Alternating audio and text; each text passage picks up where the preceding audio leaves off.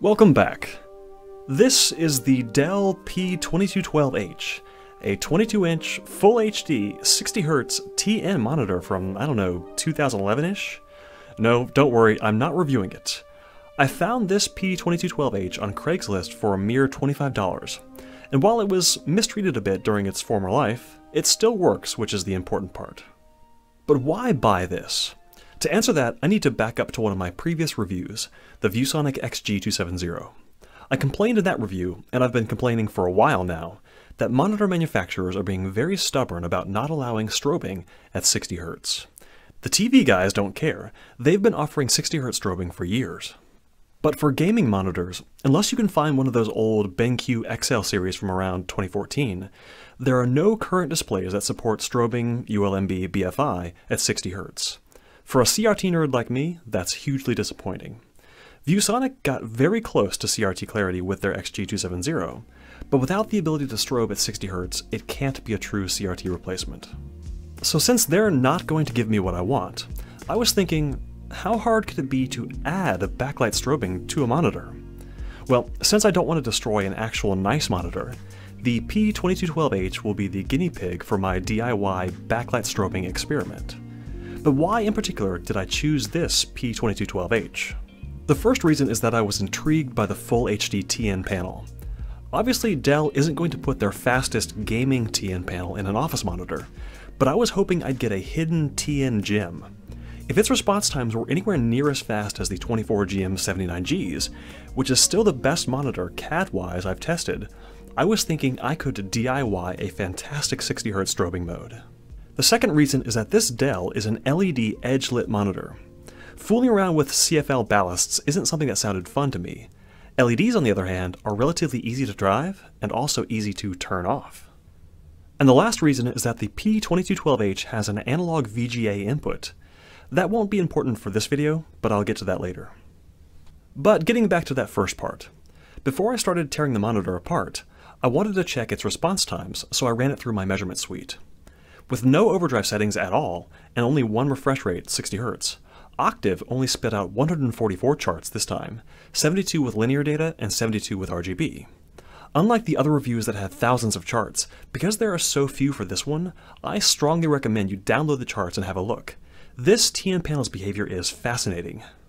Some transitions are amazing. Let's look at a few falling transitions. Here's the transition from RGB 191 to black. This is bonkers fast. 2 milliseconds after the fall begins, it's already at RGB 7, and the CAD for this transition is an amazing 20.4. But see how the response kind of hovers around RGB 7 until 16.7 milliseconds later, where it finally goes to black? This odd shelf behavior will keep showing up, and it's why the P2212H's overall CAD average will prove to be very bad. Here's RGB 223 to 95. Oh dear. The P2212H has no overshoot. In fact, it's exhibiting undershoot behavior. For the first 60 Hz frame, 16.7 milliseconds, the panel is only driving down to RGB 123, where it sits until the frame is complete. For the next full frame, it again undershoots, this time to RGB 100. The third frame yet again undershoots, so its full response time is off the chart on the x-axis at 50.6 milliseconds. This CAD of 131.6 is very bad, and it looks bad too. With some proper overdrive, this could have been an amazing panel, but there's nothing in the OSD or even in the service menu to adjust. As I run through these responses, it keeps getting worse. RGB 255 to 127, CAD of 214.4, is something from one of my nightmares. This undershoot behavior is disastrous. Rise times are not much better, again with this undershoot behavior. RGB 31 to 223 takes so long to reach the target, the marker has again gone completely off the right edge. Overall, the P2212H has an average CAD of 103, which makes it the worst monitor I've tested so far. Not a good start. So it measures bad, but how does it look in motion? Also bad. Non-strobed 60 FPS is always just a smear when eye tracking due to sample and hold blur. But for the Dell here, everything is especially smeary. The ViewSonic XG270 for comparison, also at 60 FPS, behaves much better. When I saw the response charts, I lost all hope that I'd be able to turn the P2212H into an amazing 60 Hz strobe display. Many of the transitions take 50 or more milliseconds to complete, and with the backlight pulses happening every 16.7 milliseconds, ghosting is inevitable. Even if every other aspect of my DIY strobing were done perfectly, panel scan-out speed and pulse duration, I can't work around the slow panel, and that means I'm definitely not going to beat the XG270. Speaking of those other aspects, another issue is the slow panel scan-out.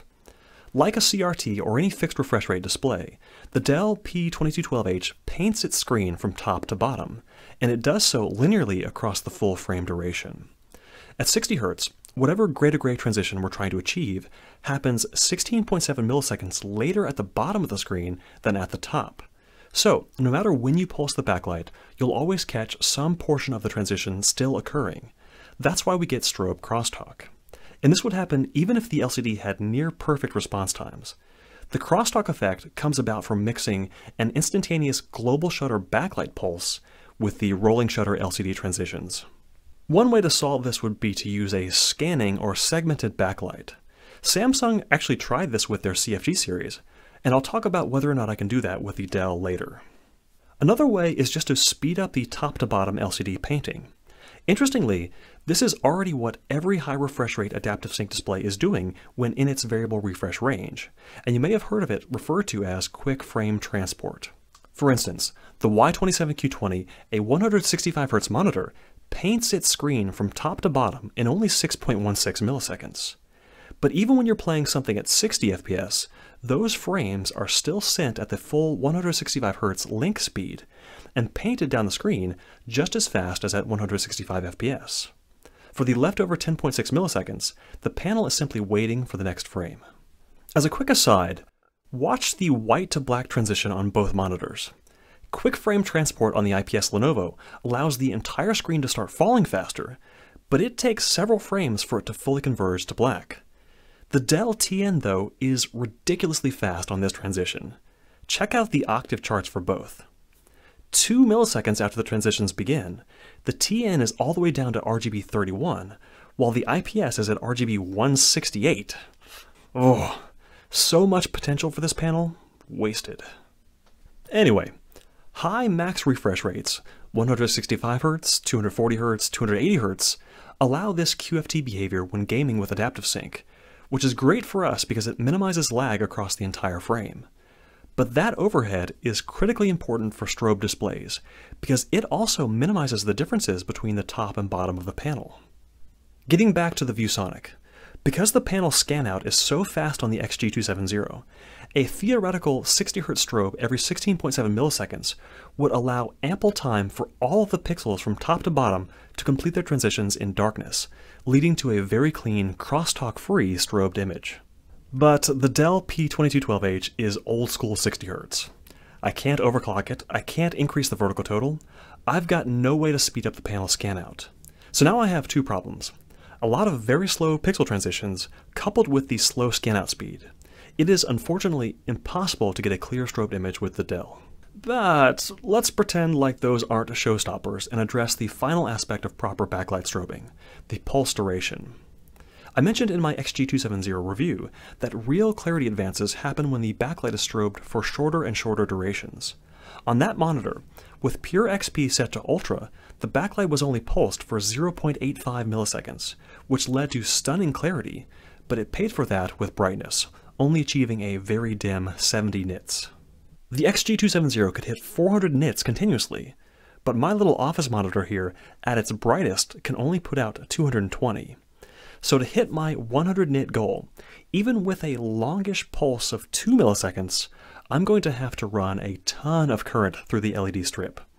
LEDs, of course, can be overdriven at low duty cycles, but not with 7 times as much current. So, considering all that, this is clearly not going to work. But let's start taking this thing apart. The back plastic housing is held on by 4 screws, which are easy enough to remove. But the tricky part is getting off the front bezel, which is held in place by plastic clips all around the border. I did a little damage to the plastic while digging around to pry the bezel off, but there was a reason this thing was only 25 bucks. The OSD buttons are connected via a ribbon cable to the controller board, and once I unplug the internal USB connector, the front bezel comes free. But let's look more closely at the back. On the left side is a 6-lead cable that connects the LED driver board with the edge LED strip. The 2 red wires in the center carry 33 volts, and there are 4 return wires. This LED strip came from a different monitor, but it's similar enough to what's inside the Dell. The strip contains 44 total LEDs in 4 banks of 11. These SMD white LEDs drop about 2.8 volts each, so that's why the drive voltage has to be so high, 33 volts to light 11 LEDs in series. The strip runs the whole left side, from the back of the screen, pointed directly into the diffuser. Here you can see what one bank illuminated looks like driven from that 33 volt source. To hit 220 nits after going through both the diffuser and the polarizer, the LEDs have to be really bright, so bright that you can't look directly at them. If you look at the lens flare, you can see that there's one burned out LED. I killed that one a while back while testing how much current I could push through the strip. In the monitor, the strip runs right against the metal chassis, so it has some heat sinking, but I was running them naked. And without that heat sinking, they rapidly get much too hot to touch. Now's a good time to talk about how I intend to control these LEDs. I don't want to mess with the controller board. I've done it before and it was a bad idea. Most commercially available LED driver ICs are smart, so they have protection features to prevent overcurrent, and will even error out if no current is being drawn, like say if I'm trying to strobe them. So because the OEM driver board is no good for DIY strobing, I needed to take complete external control of the LED strip, voltage, current, and pulse duration. Here's the theory of operation. I'm going to use an Arduino and some transistors to control the 4 banks individually. This gives me control of when and how long the LCDs are lit. For this quick test with individual LEDs, I had them fire sequentially from top to bottom.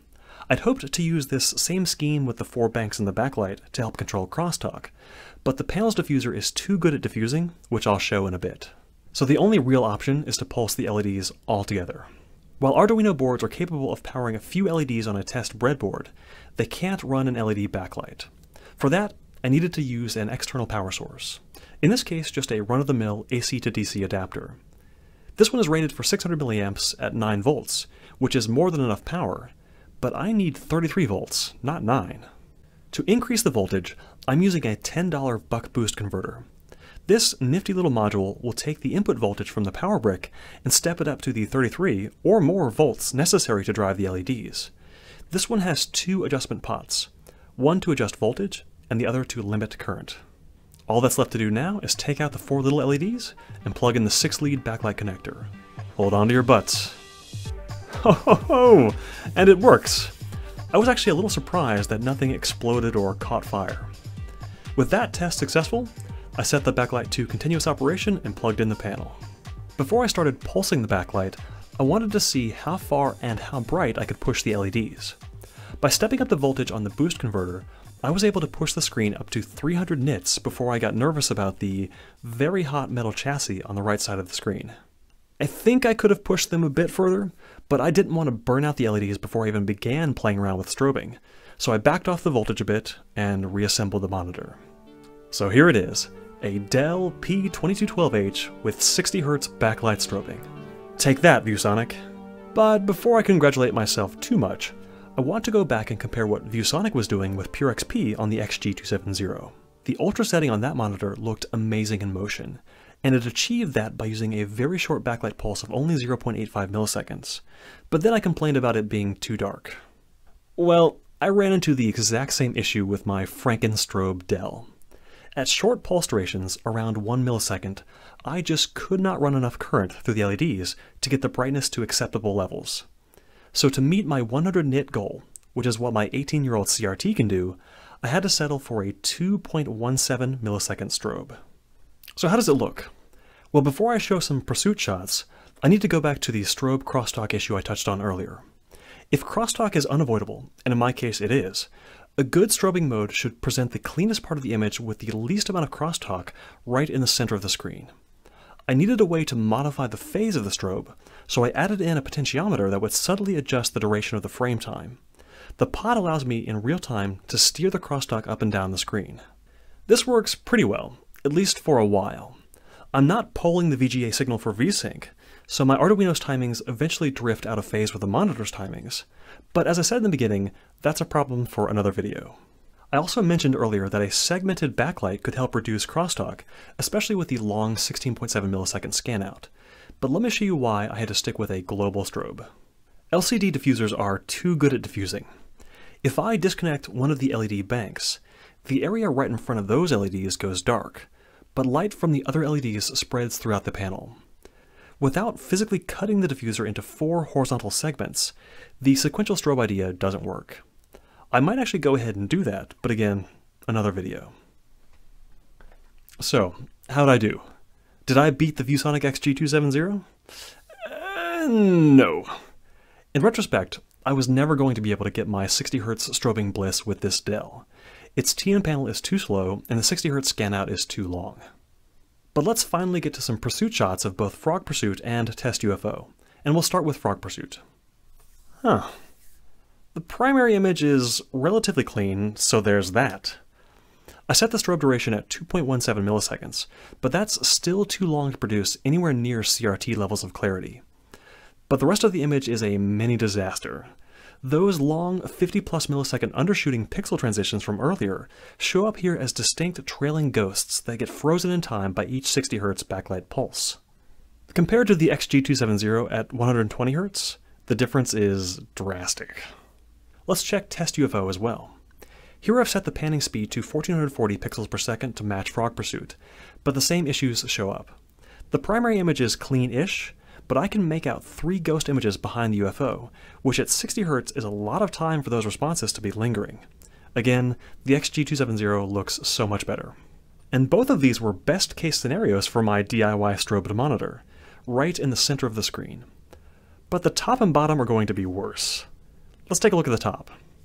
Here the backlight is capturing the next frame developing, so in addition to all the ghosts, we don't even get a clean primary image. Now, surprisingly, the XG270 also doesn't do great at the top of the screen, but it's strobing twice as often.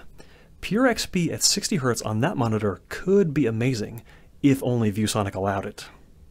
Okay, so clearly I have not DIY'd a $25 monitor into the ultimate CRT replacement. If I were to put on my reviewer's hat, I'd say my 60 Hz backlight strobing mode is bad. It's too dark, the pulse duration is too long, the panel's response times are ridiculously slow, and strobe crosstalk ruins the image across most of the screen. But if I took off that hat and threw it in the garbage, and then put on my much more stylish and cool monitor nerd hat, I'd change my tune. I'd say I'm breaking new ground and innovating in the LCD monitor space. But jokes aside, I really enjoyed this little project, and my point wasn't to really do better with a DIY microcontroller hack than manufacturers could do properly and easily with firmware. The point was just that. But right now, finally, I can play the Crew 2 with backlight strobing. And if I just ignore the top third and bottom third of the screen, it doesn't look too bad. But it's remarkable that I had to go through so much trouble to do so. Monitor manufacturers employ talented actual engineers who could implement 60 Hz strobing modes much better than I ever could, so why don't we see them? Is the flicker at 60 Hz really that bad? I don't think so. It's clear that you wouldn't want to use it for general desktop use, but that also holds true for strobing modes in general. ELMB on Asus's VG27AQ is not a desktop feature, it's a gaming feature. You turn it on for games and you turn it off for everything else. The same could and should hold true for 60 Hz strobing. If manufacturers are worried about people getting eye strain or headaches, which is curiously something that the much more mass-market TV guys apparently don't care about, put up a disclaimer or hide it somewhere in the OSD. Surely I can't be the only one who wants this, right? Anyhow, I hope you've enjoyed watching this little backlight strobing project. I'd like to keep it going. First up would be tapping the VSync signal from the VGA cable so I can keep a consistent strobe phase. But then, I may actually try cutting the backlight diffuser into 4 segments. That won't make the panel any faster, but it should help with the crosstalk. If you have any suggestions to make this better, or even what I should do with it next, let me know. Bye for now.